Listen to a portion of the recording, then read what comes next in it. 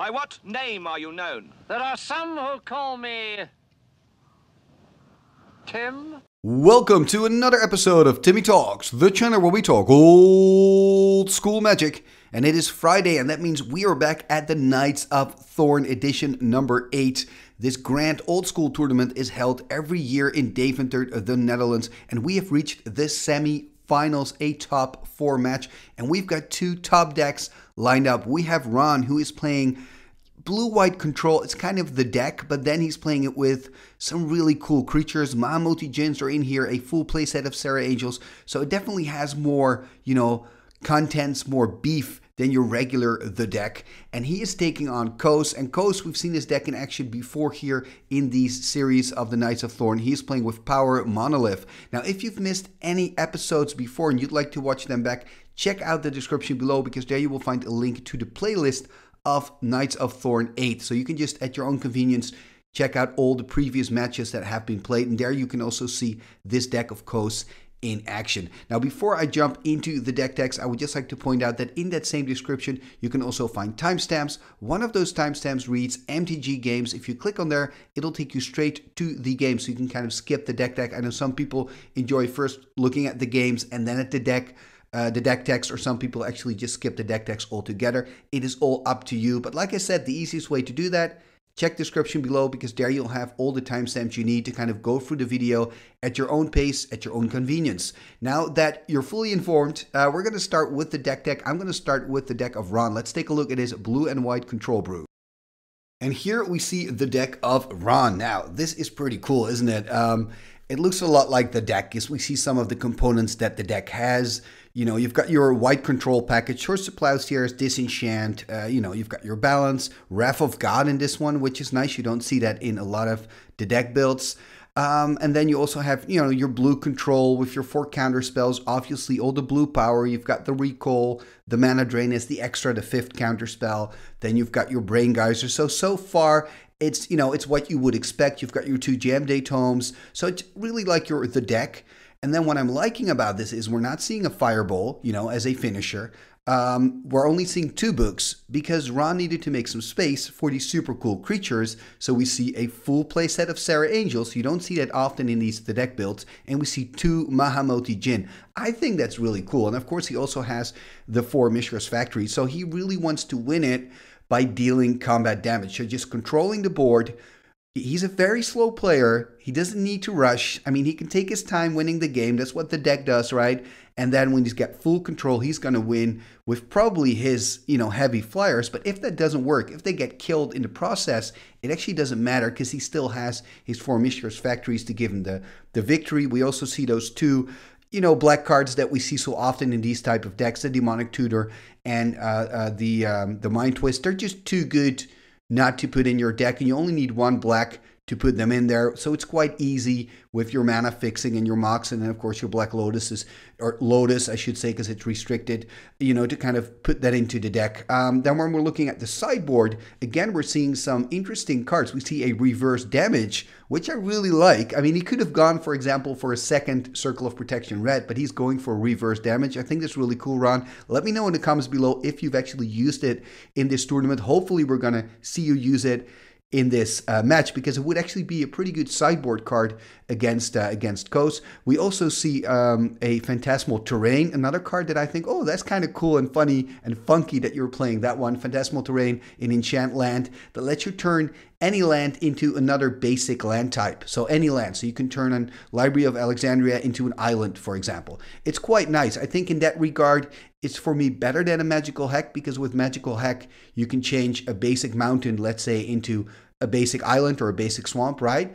But you cannot change those non-basic lands. So that's why usually I think Phantasmal Terrain for me is slightly better than a Magical Hack in that sense, if you're playing it purely to take care of lands of your opponent. But okay, that's a whole different discussion. I'm kind of sidestepping here. We also see 2 City in a Bottles there in the sideboard of Ron. And of course, he's not playing with a lot of Arabian Nights himself. He's playing with, I believe, only 1 City of Brass in there.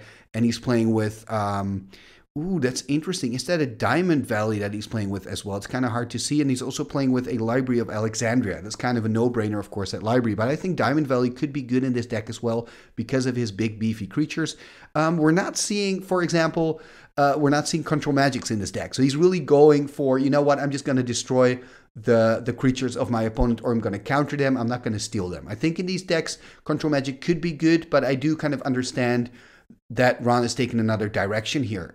So yeah, kind of makes sense. It's all about those choices, right? What kind of choices do you make? And I guess Ron is making the right choices because he's here in the semifinal. Maybe a nice side note here is that I actually played against Ron at this tournament with Timmy Spellbook. It was 1-1. I was about to win. I'm sure you'll admit that too, Ron. I was about to win. But yeah, we were running out of time. And that's, of course, also part of tournament magic. You only have 50 minutes during the Swiss rounds. But of course, now in the top 8 and the semifinals and the finals, there is no time limit. So this game could take forever. I mean, I'm sure it won't, but theoretically, they could still be playing cards right now. Anyway, this is the deck of Ron. Now let's take a look at the deck of his opponent, Power Monolith.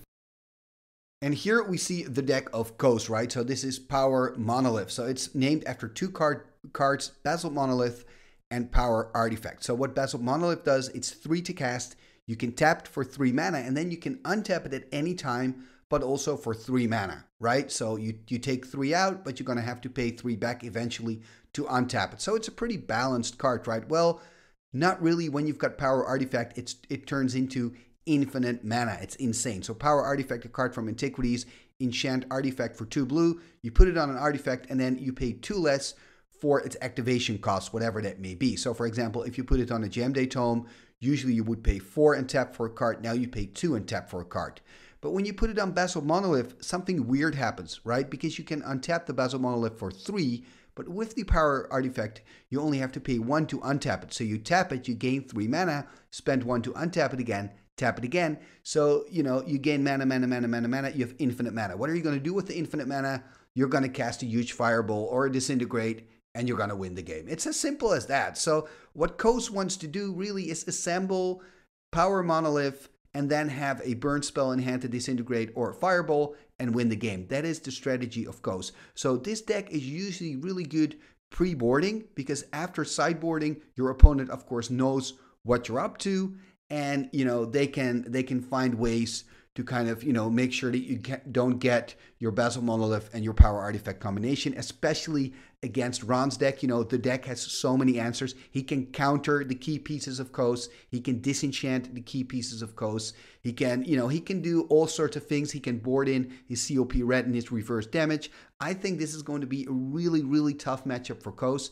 That being said, yes, Koos can still very much win because if the cards align, if he's got the right counter magic to kind of protect his assets, he can definitely win. I mean, this is not a done deal, but I would say that looking at the deck of Ron, for me, Ron is a favorite because he's got so many answers. And, the thing is as well, in this tournament, you start to find out who's playing what. So probably Ron already knows that Koos is on Power Monolith, and this gives him an advantage, of course. I feel these decks, these combo decks, are of course better if your opponent doesn't know, because then you almost always win the first game, right? And after that first game, then it's up to the sideboard plans to see what happens next. But now you're later on in the tournament, and your opponent probably knows what's going on. So he already knows I'm playing against Power Monolith, and yes, he cannot sideboard against it, of course, in game 1. That would be illegal. But knowing already gives you so much information and can change your game and how you react to cards, So that's just a lot of info that you already have. Of course, that also goes for Koos, who probably already knows that Ron is on some kind of the deck version. So it does go both ways, but I feel like the combat player is hurt more than the than the non-combo player.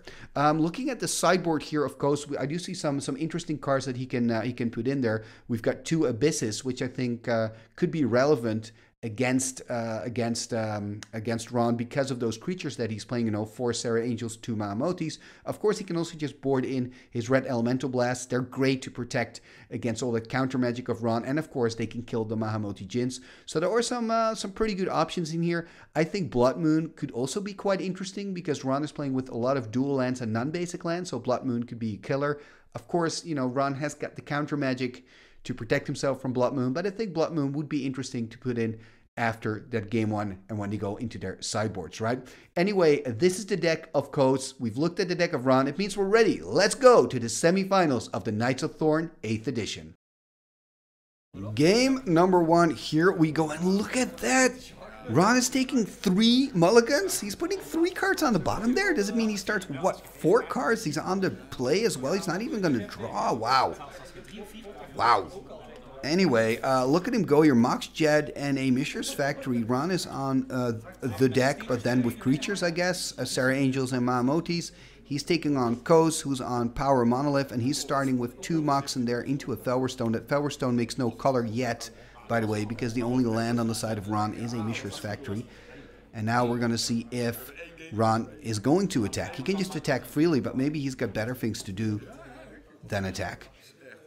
He's got islands in hand, so he can play a land for turn. First, he's going to attack, though. So, KOS is going to go to 18. I'm expecting him to play an island here. Or, maybe he doesn't want to give KOS an island. Because remember, when he plays an island, that Felwar can make blue mana. Exactly. Ron deciding not to play any mana out. So, that's quite interesting. We see a Library of Alexandria there in hand of KOS. Maybe KOS is going to choose to just draw up to 7. Nope, he's going to play out his cards, it seems, playing a Loa into a Basalt Monolith and passing the turn. But he's got no blue mana, so he cannot play out any of his blue spells, and I think that's why Ron is deciding not to play out. Ooh, he is playing out of Plains, though, disenchanting the Basalt Monolith and passing the turn. So he sees the importance of Basalt Monolith. Now his Felwar at least makes white mana, and there is another Basalt Monolith and a pass. Let's see if Ron is going to attack with his factory. He's playing out a duel there. Now they're altered, so it's kind of hard for me to see what duel this is. It could be a Tundra, but it can also be a scrub land, for example.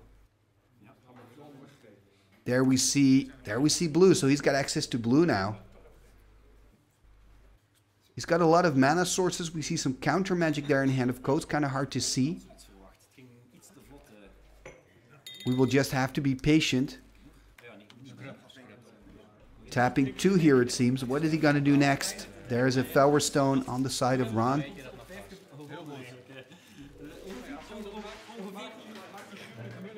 I wonder if Ron's going to attack here with the factory, or if he deems it too dangerous, if he'd rather just have his factory around. He is animating and attacking. Having 2 blue open for a potential counterspell if, for example, KOS decides to play a lightning bolt, which he doesn't have in hand, I believe.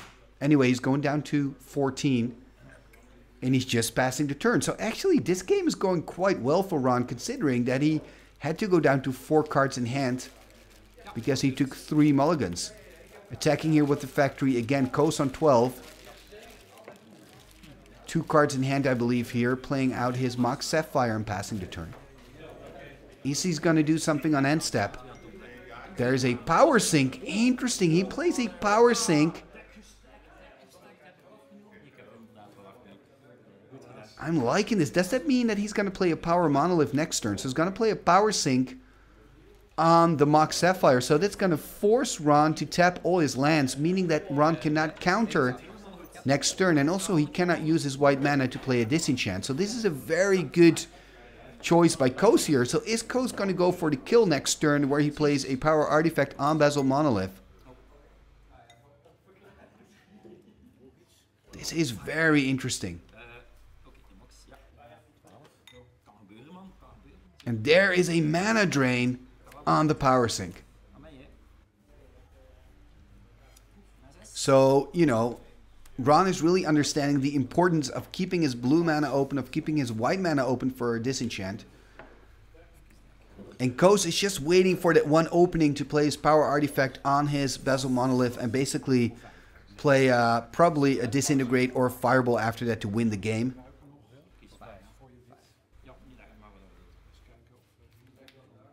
Now let's see what Ron's going to do.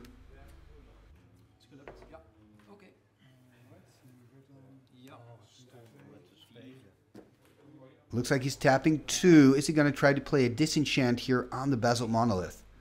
Ooh, he's playing a balance. There's a counterspell. That balance would have been really good because that would have meant that Koos would have to discard his entire hand. And he's also untapping the Basalt Monolith. Are we now going to see an attack as well? Probably. It's like a free attack. And Koos is on 10 already. So already 10 damage being dealt by that single Mishra's Factory. It's starting to become a problem here. And Koos has what he needs in hand. But what he needs here is an opening. But the hand's empty now. He's going to play a Time Walk. This is so interesting. Ooh, look at that. That is fascinating. A Time Walk into a Time Twister. What? I believe he already had a power artifact in hand, but I guess it wasn't a power artifact. Maybe it was the Time Twister. I could see he had, I believe, a Fireball in hand, right? Again, it's hard to see. But I guess he didn't have a power artifact, or else he would have played that out probably. Although I can understand this line of play as well. Remember now, Koos can start the turn with a fresh hand. He played that Time Walk. He already has that Basalt Monolith. So next turn could be the end of the road in game 1 for Ron here. I mean, Power Monolith is so explosive. Now he's still in his turn. Remember that. He's still in his first turn. And of course, the Loa becomes active as well. That's brilliant. So he's going to untap now, take on his extra turn. There's an Ancestral Recall. I think if you're Koos, you want to try to finish it right now, but you, of course, have to... You need a power artifact. That's your starting point. If he has one, I mean, look at the side of Rondo. He's got a Mox Sapphire and an Island untapped, so he can counter a potential power artifact. I think he's just going to go for it, though. Power artifact. Does he have the counter spell? If he does, he's going to play it out. Ron going through his hand. It looks like he doesn't.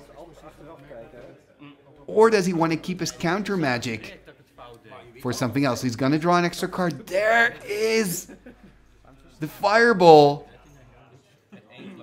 And he's going to play... Oh, look at that. No counter magic. And only disenchants he cannot play out. It's done. This is it. It is done. Maybe you're wondering why is he not tapping any mana for the Mind Twist. That is because that power artifact was on the Basalt Monolith, and that means infinite mana. So he doesn't care anymore about even untapping it or showing you how it works. He has got infinite mana. But this is how explosive Power Monolith is, man. And this is going to be a tough nut to crack for Ron. He's one game behind. Remember, it's a best of 3 top 4. Let's let these players sideboard, and we'll catch back up with them in game number 2. Game number 2, here we go. Ron, of course, on the play after losing that first one. Starting with a duel, and there is a Black Lotus and a pass. There is a Volcanic, also a pass. So let's see, are we going to see a turn 2 Sarah? I mean, who knows? It's possible. He's playing with the playset. He's got 5 mana. Nope, just passing the turn.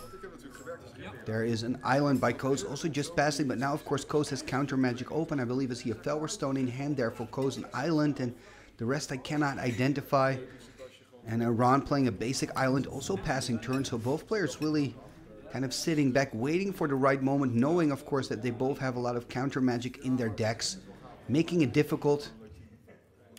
And sometimes with these counter wars, the one who starts, who plays out the first card, actually ends up the worst. You know, initiative is not always rewarded in Magic. So more lands here by Ron, and he's gonna do something, it seems. Tapping 2. Play a Circle of Protection red. No response by Koos. So he's just accepting it. There's a City of Brass. Of course, Circle of Protection coming from the sideboard. Really good against the Fireball, which is the most important win con for Koos.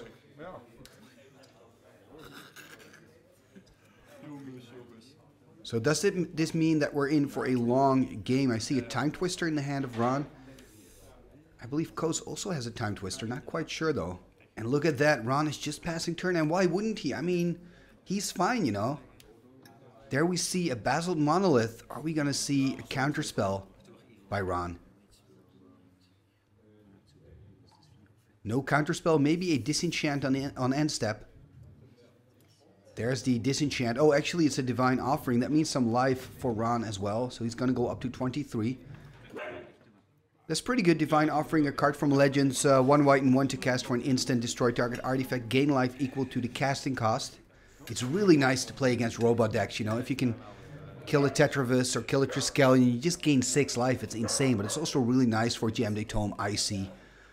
It's really good, and I always pack a few in my sideboard when I play white to sometimes, you know, take some disenchants out, put some divine offerings in if my opponent only has artifacts that they want to remove with my disenchant anyway. I might as well use a divine offering. Not much happening still. Both players just playing out some lands and passing turn. Actually, Koos is not even playing out a land, it seems. Asking about the cards in hand for Ron. Ron has 4 cards in hand. We see 7 cards in hand here for Koos.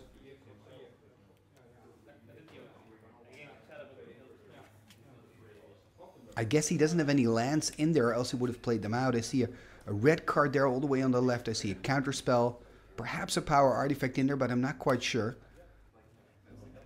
There's a Basalt Monolith in there for sure.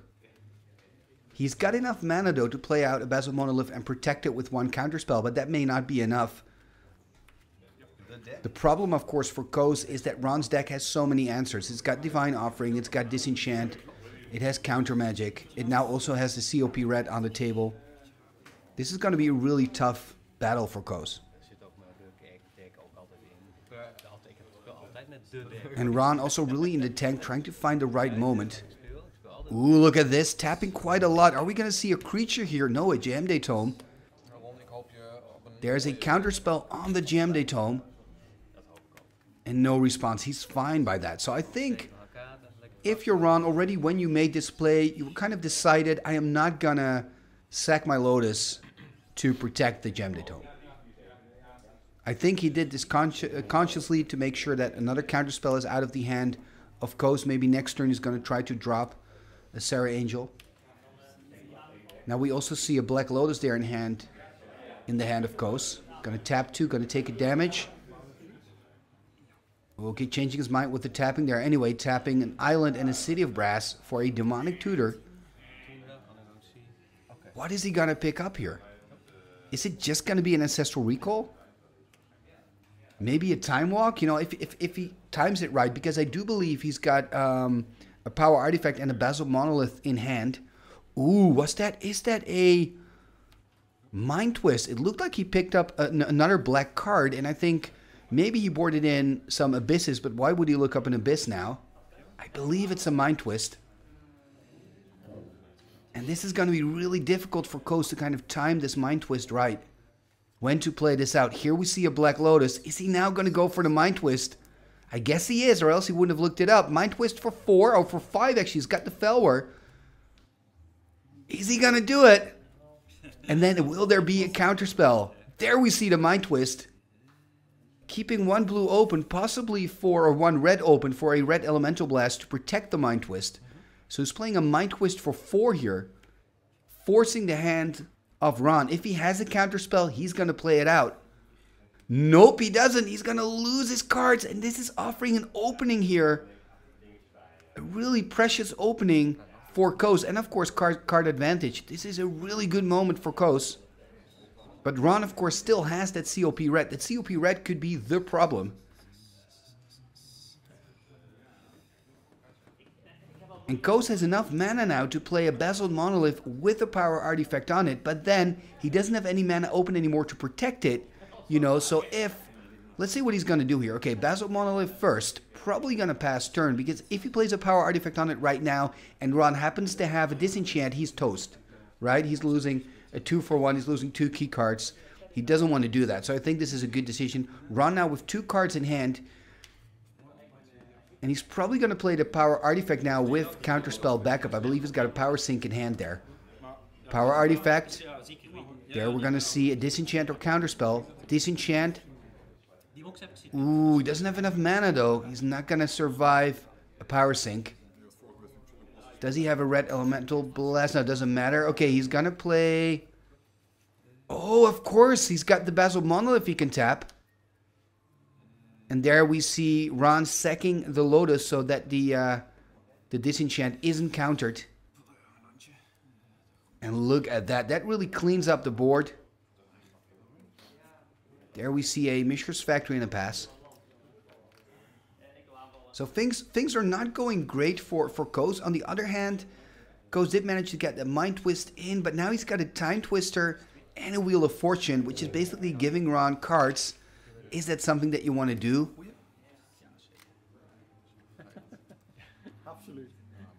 After that successful Mind Twist, there was this opening moment for KOTh, but with that Disenchant play by Ron, there we see the Time Twister. And I mean, if you're Ron, you're kind of okay with this, right? I mean, you're like, I'm going to draw 7 cards. I got my COP red. Whatever, you know, I've got mana open, so I'm probably going to draw into some counter magic. So whatever KOTh can play after the Time Twister, I can probably counter it. So, yeah, I think for Ron, you're not really worried here.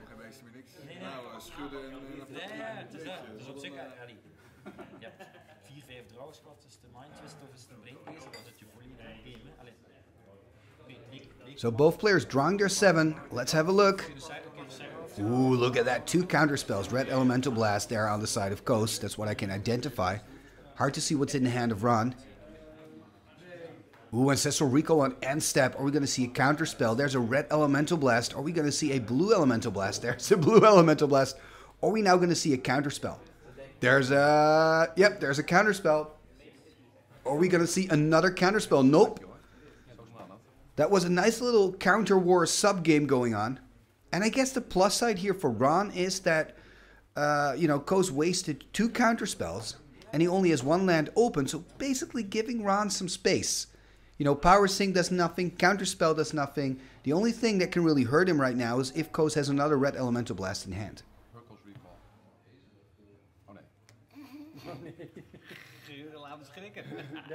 We also see a counter spell in hand by Ron, by the way. He can, of course, also just choose to attack for 2, you know, whatever.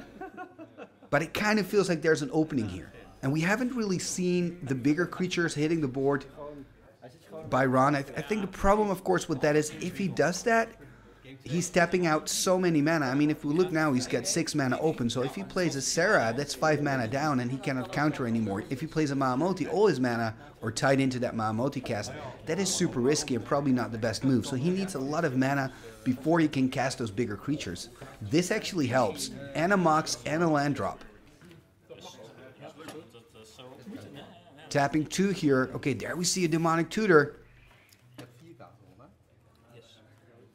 And of course, you know, there cannot really be a response here by KOTh. He cannot cast, you know, I mean, he can play a Power Sync for 0. You're not going to do that. He cannot play a counter spell. And of course, you cannot Red Elemental Blast a black card. So this is kind of a free Demonic Tutor for Ron here. And of course, Ron taking his time. You know, this is an opening for him.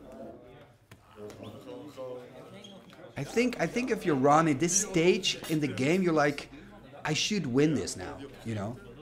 Which may sound odd, but I think with the COP red on board, with his type of deck, if he doesn't make a mistake, he should win.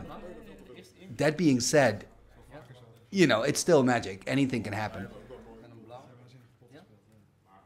And of course, KOTh is a great player. He has won his fair share of tournaments. And again, now he's in the top 4, so he's a phenomenal player. And Ron knows this as well, of course, so he's not going to underestimate KOTh. And that's all going through your mind. And again, remember, top 8, top 4 finals, they don't have a time limit.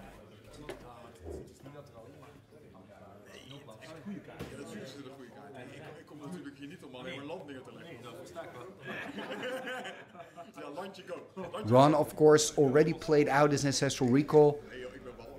A Time Walk could be a good card in a specific scenario, but I'm sure he's not going to look it up right now. A Mind Twist could be something, but he cannot cast a Mind Twist. If he would have a black mana, a Mind Twist would be ideal right now.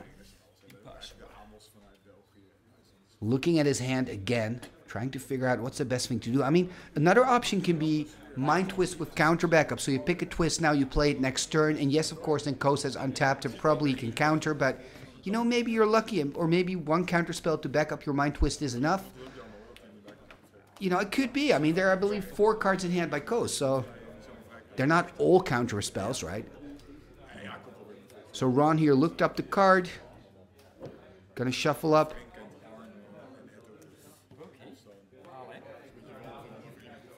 And look at that. Is he going to animate now as well? He is going to animate and attack. Why not? Putting Koos here on 16, passing the turn. I do believe now that because Ron passed, I think he looked up a Mind Twist. We'll see next turn. In hand, I see a red card, a Sea of Brass. Is that a counterspell as well on the side of Koos? Power Artifact in hand there. He's got, I believe, 5 cards in hand still. And let's see what Ron can do. Does he have that Mind Twist? Is he going to play it out?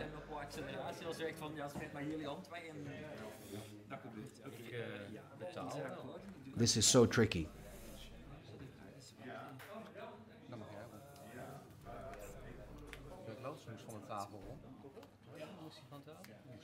I believe Koos also... Oh no, the Wheel of Fortune was another hand. No, that's not this hand. He shuffled that away after the Time Twister. I wanted to say I believe Koos also has a Wheel of Fortune hand, but that was the other hand before the Time Twister. So I think we see a Fireball there, a Power Artifact, a Counter Spell, and another card that I cannot identify in the hand of Koos. In the hand of Ron, we don't know. We know Ron has 1 Counter Spell in that hand, but we don't know what he looked up. I think it's a Mind Twist. And it looks like Ron's going for it. Because he's got that black mana in hand. Is he going to play a Mind Twist here for 4? There's a Mind Twist for 4. There is the Mana Drain.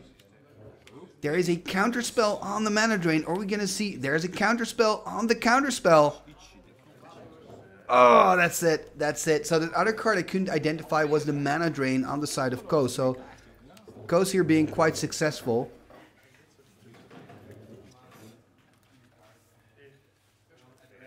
I mean, on the bright side for Ron, at least Koos is down 2 counterspells, which is something, including the Mana Drain. And Koos needs to find a VIII Monolith. Ooh, yeah, playing a Time Walk, that helps. Gonna untap. Can he find something now? Nope, he can't. And this, of course, is difficult for Koos as well, because he knew he kind of had an opening there after the counter war, but then he cannot find his key pieces. Another attack with the factory, Koos dropping to 14, and look at that, Koos just passing the turn. Things are looking quite good here for Ron. Koos on 12, Ron also passing. This is why Mishra's Factory is so good. You know, when there's like a stalemate with these control decks, you can just say, okay, you know, I'm fine by that. I'm dealing damage anyway. Look at this. Demonic Tutor on the side of Koos. Or are we going to see a counterspell on the Demonic Tutor? There's a Divine Offering here on the Felwerstone. I think that's a good decision, actually.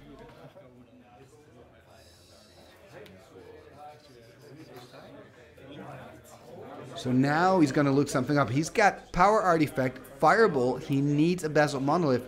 The problem, of course, for Koos here, is that he needs to get rid of that COP red. Does he want his plan to work? So I wonder what he's going to look up. Maybe it could be a Chaos Orb to flip on the COP red. Or, of course, an Ancestral Recall, which is usually the play. I mean, it gives you extra cards. There is a Brain Geyser. That is ideal. The problem right now for Koos is that, you know, he needs to find the cards in the right order. It would be better for him to now draw into a VIII Monolith, play that out, put the Power Artifact on there, you know, then play out a huge... You can actually win with a huge Brain Geyser. You can deck your opponent, right? That would be really cool.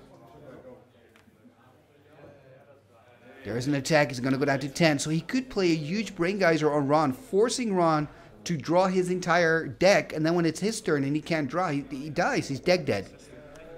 That is a scenario. It's super risky, you know, but it's a scenario. There is a Mox Sapphire in the pass. And of course, while I'm chatting, talking away with you, the workshop, the Mishra's workshop keeps... Mishra's Factory keeps attacking and attacking and attacking. Koos now down to 10. There's the Felwerstone by Ron. I mean, I guess he's just going to attack again, putting Koos on 8 here. So Koos is on a 5-turn clock.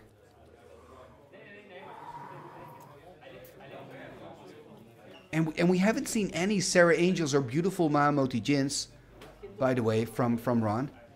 Animating again, attacking again. Koos going to 8. The The factories are doing work in this matchup. There's a Basalt Monolith. Are we going to see Power Artifact? Oh, there we go.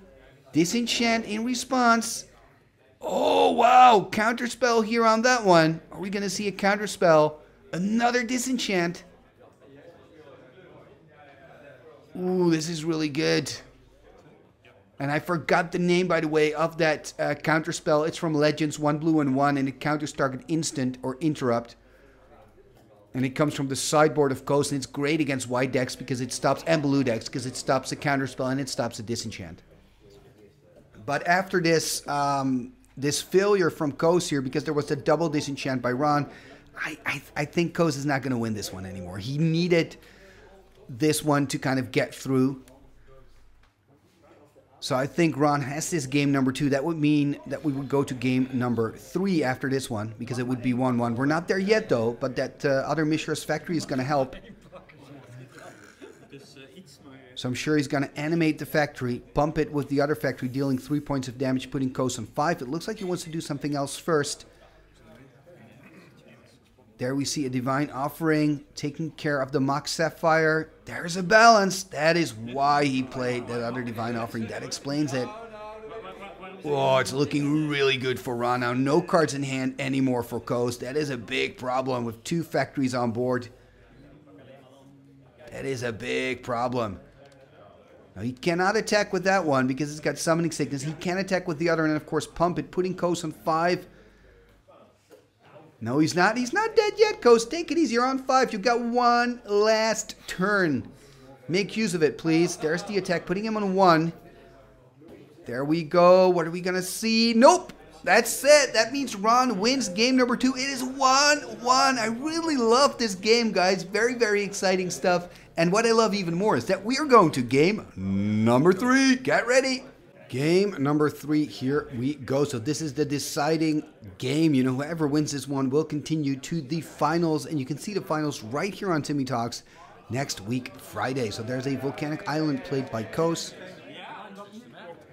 Let's have a look at an Ancestral Recall in hand there by Ron.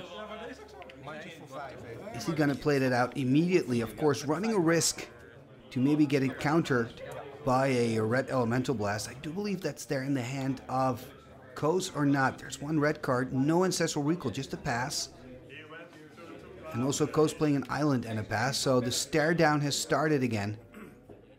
Both players playing with a lot of counter magic and just taking their time, and again showing how good Mishra's Factory is, because you cannot counter a land. You can play it, then you can slowly start attacking with it. And that's how Ron won game number 2. There we see a City of Brass and a pass. He's probably going to animate and attack for 2 here. Koos dropping to 18.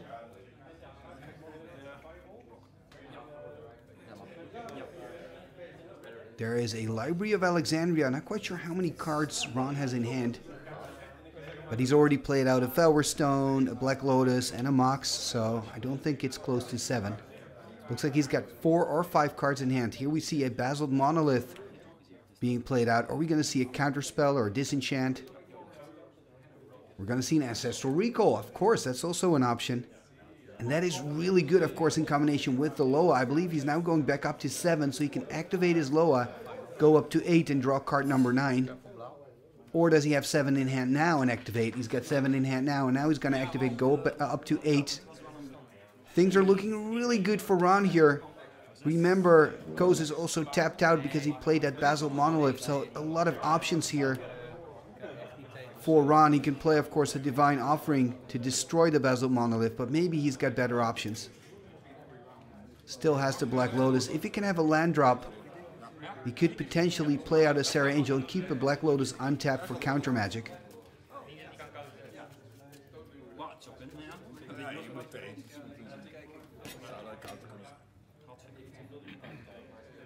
So Ron a little bit in the tank here. Trying to figure out what to do. He's got 8 cards in hand, so he's got a lot of options. Playing out a duel first. Is he just going to pass here? He is just going to pass, not even attacking for 2. I didn't expect that. There's also a pass here and the Library of Alexandria by Koos, by the way. And Koos got 6 cards in hand, I believe, so very close to an activation. Then we're going to see a Divine Offering on end step. So he's going to gain 3 life, going to go up to 23. And Koos doesn't really mind this. And Koos, of course, wants to go up to 7 as well, so he's got an active Loa. Really interesting that we didn't even see an attack by the factory the previous turn. Because Koos was tapped out, it was wide open. Here we see Ron drawing card number 8. I wonder what he's going to do.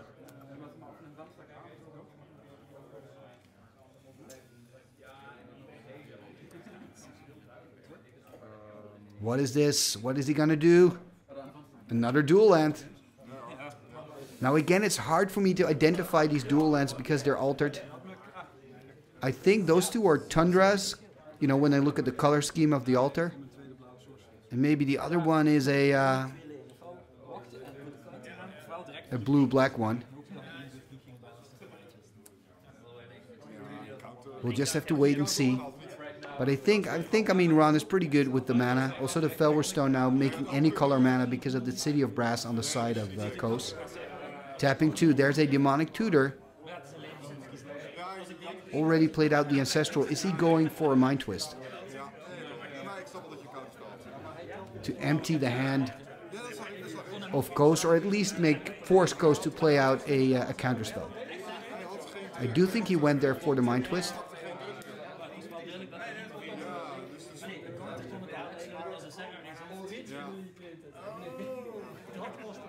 And now Ron's shuffling up again. If he can get the Mind Twist to stick, then it's looking really bad for Koos.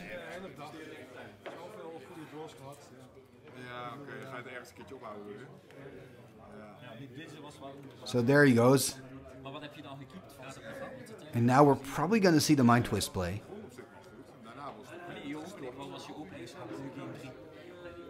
$17 life for Koos, 23 for Ron. Game number 3, 1-1. Whoever wins this game will continue to the finals of the Knights of Thorn 8th edition.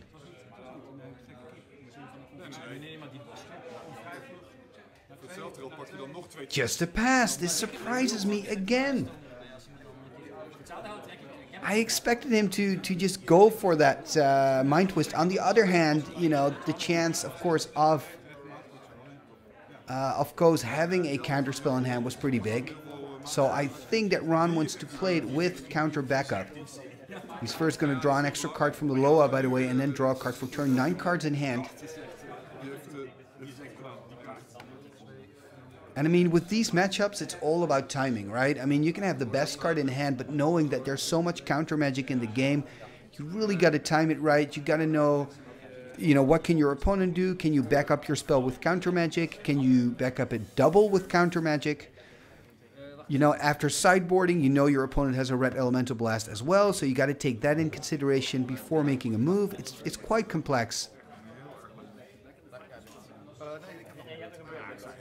Especially now that both players have quite a lot of cards in hand.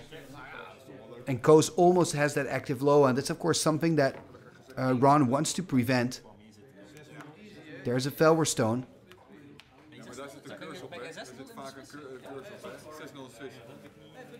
I really wonder what he's going to do. Is he going to go for the Mind Twist with Counterspell backup? I wonder. It looks like he's not because he's attacking, putting Koos on 15, it seems, and passing the turn.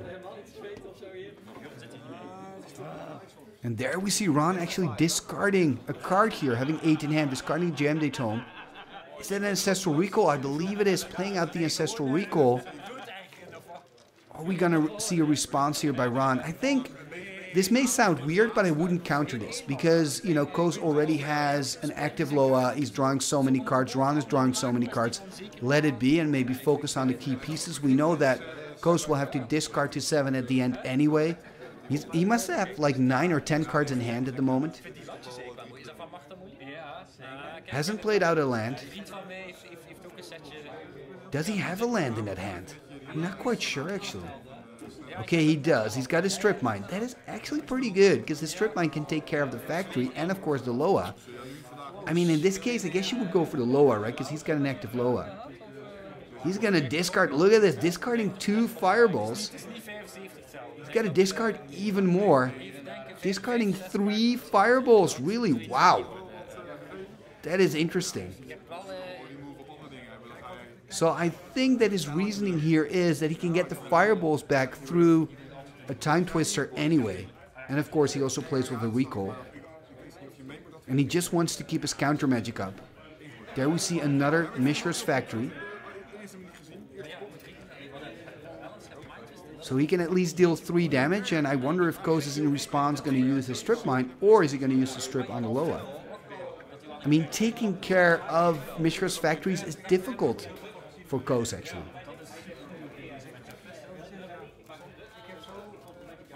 Oh, look at this. He's going to tap quite a lot. What is he planning to do?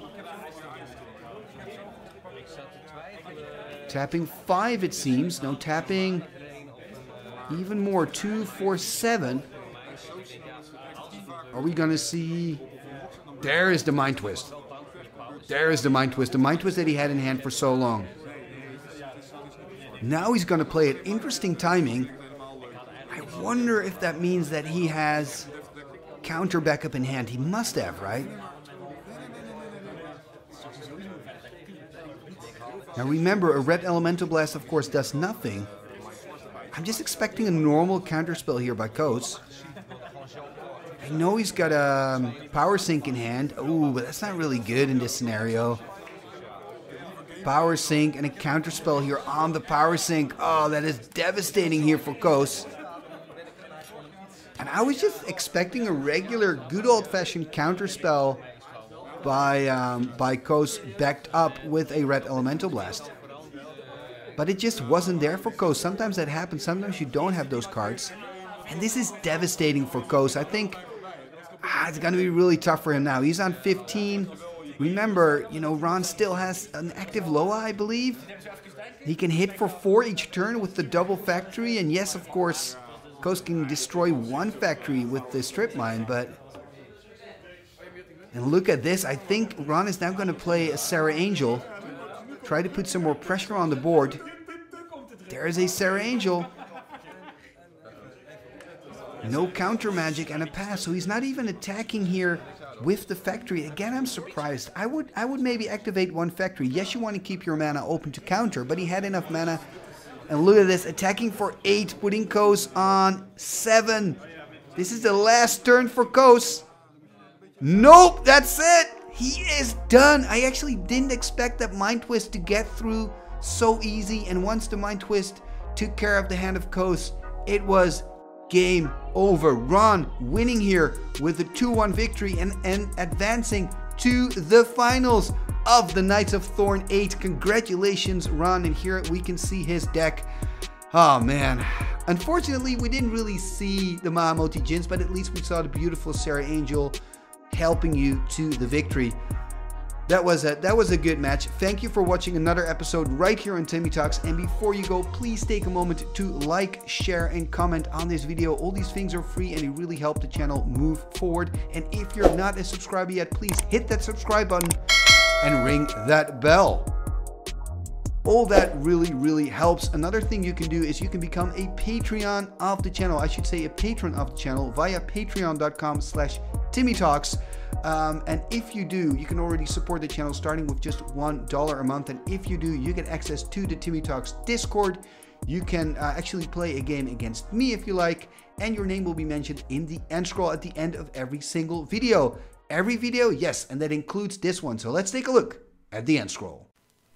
What shall we do with the drunken sailor? What shall we do with the drunken sailor? What shall we do with the drunken sailor? Early in the morning, way hey, and up she rises. Way hey, and up she rises. Way hey, and up she rises. Early in the morning, putting in the longboat until he's sober. Putting in the longboat until he's sober. Putting in the longboat until he's sober.